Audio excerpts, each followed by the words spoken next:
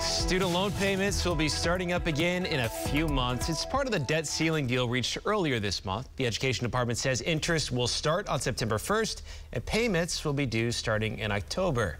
So joining us this afternoon is our financial expert Paul Hood with Hood CPAs. Paul, good to see you again. Good to see you, Coop. This is a topic that's been in the news for a long time now. Yeah. It's been over 3 years since payments paused at the start of the pandemic. People are going to have to change up their spending a little bit now. They're going to have to make payments again. Is there any chance it can be extended again? Because, you know, in the past, Biden has just pushed it off, pushed it off, pushed it off. Is there a limit now?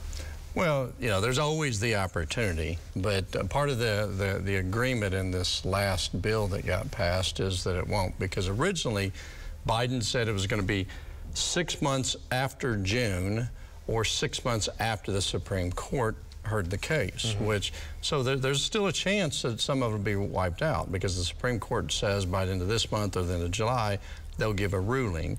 And, you know, if you meet certain conditions, you can have up to $20,000 of your student loans wiped out, but you still got to start making payments. Right. And so, because of that, let's talk about that. If you do have student loan payments, you have to start paying it again. You know, a lot of people are paying towards the interest. How can you make sure your payments are bringing down the principal?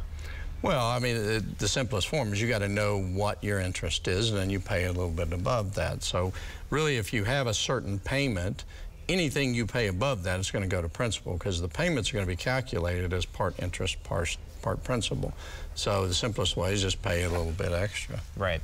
And if you can't make the payment, I know there are people out there that are struggling financially. Are there some other options? I know one of them I've heard of is the income-based repayment. What is that? Yeah, so the challenge, Coop, is you may have been making your payments to Company A, and now Company A is no longer around, or your loan has been sold to somebody else. So the first step is they think that it's going to be a little bit of confusion on who do you make your payments to.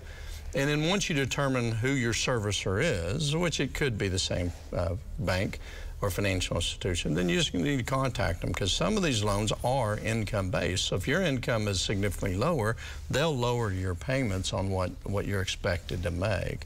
There's actually some planning that comes into that. We get involved with some of our clients. You know, the good thing is you make less payments. The bad thing is it stretches it out for a longer period of time. They've given us a gift to be able to plan ahead.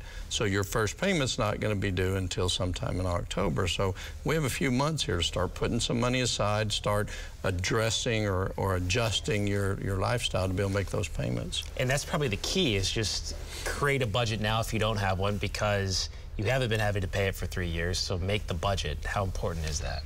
Well, you know, success in life is really determined more about being intentional. Most people do not have an income problem, they have an outgo problem. And so and the reality is a lot of people don't even know where their money's going.